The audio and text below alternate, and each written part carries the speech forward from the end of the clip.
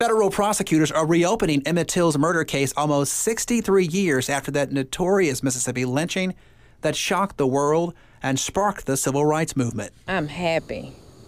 I feel like the family can get closure from this. Investigators are taking another look at evidence in the 1955 case based on a 2017 book, The Blood of Emmett Till. Author Timothy Tyson quotes Carolyn Bryant in a 2008 interview that she wasn't truthful when she testified that 14-year-old Till grabbed her, whistled, and made sexual advances at a grocery store in Money, Mississippi. By her saying those things, she put fuel to the fire with her husband, or they fabricated it to go get Emmett, to kill a 14-year-old boy.